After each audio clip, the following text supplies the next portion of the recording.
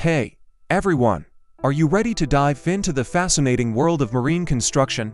We all know that building structures in just about any environment comes with its own set of challenges.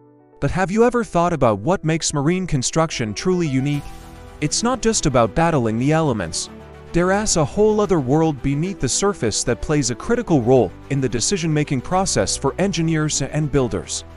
In this video, we will explore one of the most fundamental: concrete versus steel. Both materials are incredibly strong and durable, but they have different properties that make them better suited for certain applications.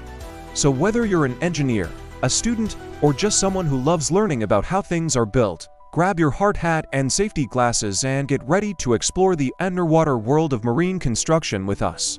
Concrete, the rugged choice when it comes to marine construction. Concrete is the undisputed champion when it comes to resisting the harsh effects of salt water. That's because concrete is highly resistant to corrosion, which is the gradual deterioration of a material due to chemical reactions with its environment. In the case of salt water, the high levels of salt and other minerals can cause metals to rust and degrade over time. But concrete is not a metal, so it doesn't suffer from the same issues. Instead, concrete is a mixture of cement, aggregates and water that, when properly mixed and cured, creates a strong and durable material that can withstand the constant exposure to salt water without significant degradation. This property makes concrete an ideal material for building marine structures such as breakwaters, docks and offshore platforms that are constantly in contact with seawater. Breakwaters are structures built in coastal areas to protect harbors and beaches from the damaging effects of waves and currents. They're typically massive structures that need to withstand the full force of the ocean, and concrete is more than up to the task. In fact, many of the world's most famous breakwaters are made of concrete, such as the West Bank Imperial Beach in San Diego and the Marina Barrage in Singapore. Concrete's durability in marine environments is also due to its high compressive strength, which is its ability to withstand forces that are pushing or pulling it apart. Concrete is particularly good at handling compressive stress, which is why it's often used in buildings and bridges. However, concrete is not very good at handling tensile stress, which is the opposite of compressive stress. Tensile stress can cause concrete to crack and break, and that's not good for a structure that's constantly being pounded by waves and currents. That's why reinforced concrete is often used for marine structures. Reinforced concrete is concrete that has been strengthened with the addition of steel bars or mesh. The steel provides the necessary tensile strength to keep the concrete from cracking and breaking under the extreme conditions of the ocean. This combination of materials creates a structure that's both strong and durable. Steel, a flexible contender. Now, let's turn our attention to steel, a material that's been used for centuries to build everything from bridges to skyscrapers. Steel is a versatile material that can be shaped into almost any form and is incredibly strong. It's also highly flexible, which means it can bend and flex without breaking, making it ideal for structures that need to withstand dynamic loads such as those found in marine environments. The flexibility of steel is particularly useful in situations where the ground beneath it may be unstable or shifting, such as in areas with soft soil or frequent earthquakes. In these cases, a steel structure can move and shift with the ground, reducing the risk of damage to the structure itself. Additionally, steel is also highly resistant to compression, meaning it can withstand a lot of weight bearing down on it, making it ideal for use in foundations and other structural support systems. However, steel's biggest weakness is its susceptibility to corrosion.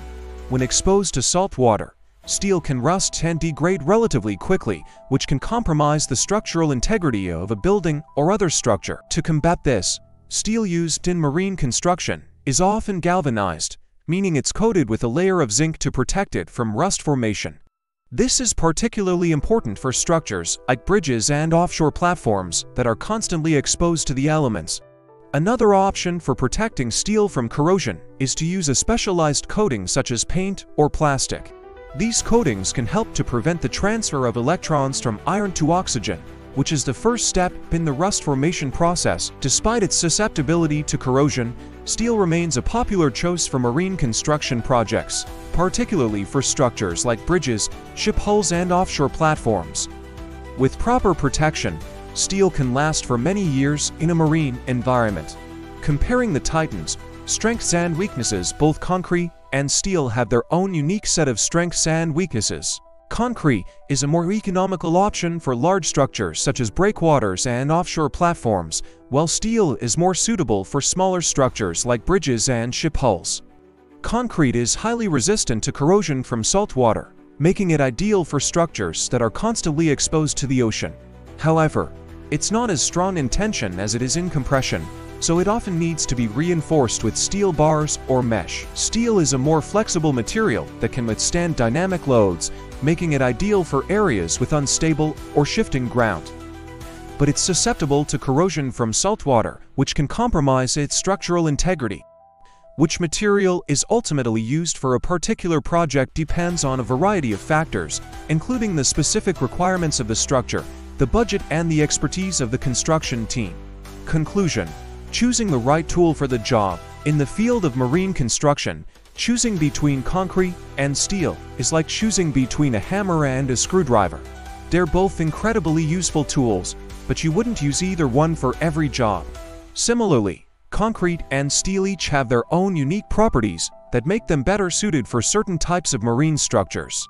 Concrete is the heavyweight champion of marine construction, offering incredible durability and resistance to the harsh effects of salt water. Its high compressive strength makes it ideal for large structures like breakwaters and offshore platforms that need to withstand the constant pounding of the ocean. While its flexibility might not be as dynamic as steel, its resistance to corrosion is unmatched. On the other hand, steel is the agile contender, offering flexibility and adaptability that concrete simply can't match. Its ability to bend and flex without breaking makes it perfect for structures like bridges and ship hulls that need to withstand the unpredictable forces of the marine environment. While steel might not be as resistant to corrosion as concrete, it can still be protected with proper galvanization or coating, ensuring its longevity in a marine setting. Ultimately, the decision of which material to use comes down to the specific needs of the project. By understanding the strengths and weaknesses of both concrete and steel, engineers and builders can choose the right tool for the job, ensuring the creation of safe and durable structures that can withstand the test of time in one of the most challenging environments imaginable, the sea. What are your thoughts? Which material do you think is more suitable for specific marine structures? Let us know in the comments below, and if you have any further questions or want to learn more about marine construction, feel free to ask away. Thanks for watching. Don't forget to stay tuned for more videos. Until next time.